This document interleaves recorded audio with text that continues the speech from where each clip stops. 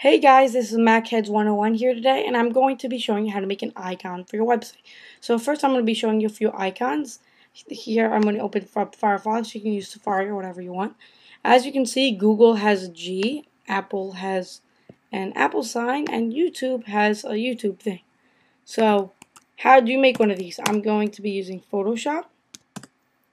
Now, one of the most important rules and one of the only rules to making these is it has to be 16 by 16 pixels. So where it says pixels, you're going to want to make it 16 by 16.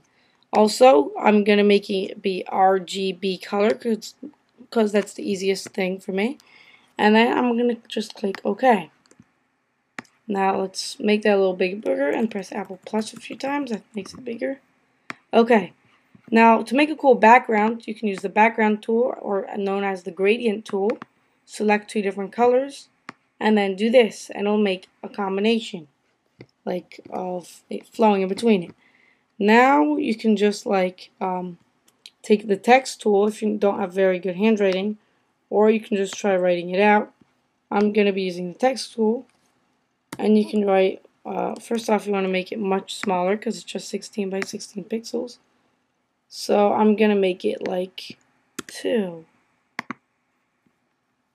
Now you can type MacHeads 101, and then it's not going to be very good quality since it's just 16 by 16 pixels. So the bigger you make it, the better quality it's going to get. So I'm just going to be actually showing you how to write it out instead. I was just showing you how to draw it. So you can use the paintbrush tool or the pencil tool, or I'm going to be using the paintbrush tool. Let's make that like green, and let's write out, obviously it's going to be doing this since it's being weird. All you have to do is change the opacity and stuff, and so, or you can just deal with it if you like it to like match. So I'm going to be making one big M for MacHeads. Not going to make it very good, so I'm just showing you. And you don't have to make it perfect since it's going to be tiny and not many people are going to be able to see it from very up close besides you. So now if I zoom out, that looks like an M. So I can save that. Also, it has to be a format. It can be whatever format you want, but then you're going to have to change it. I'm going to make it a PNG for now. And now you're going to have to call it favicon, because that's what something's called when it's an icon. Then you say OK, and then you can quit. Now you see I have favicon there.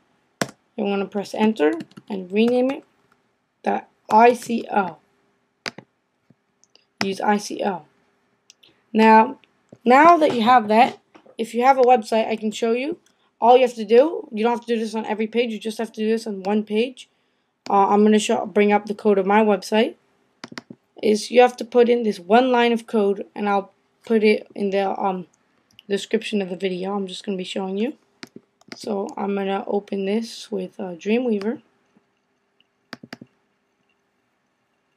Adobe Dreamweaver, a great HTML editor. You can edit the code mode and the regular mode, and then you can preview it in anything you want. So as you can see, this is my code, this is the split, and this is the design.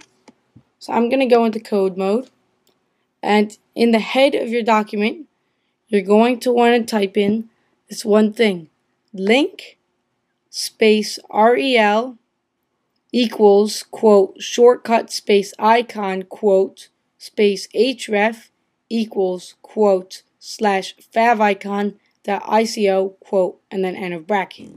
So now if I preview this in Firefox, this is what my site looks like previewed in Firefox. And normally you should get a little thing there, but since this is on the real web, it's not going to work. And also, you're going to want that picture to be in your home directory. So thank you very much. Have a nice day, and please subscribe.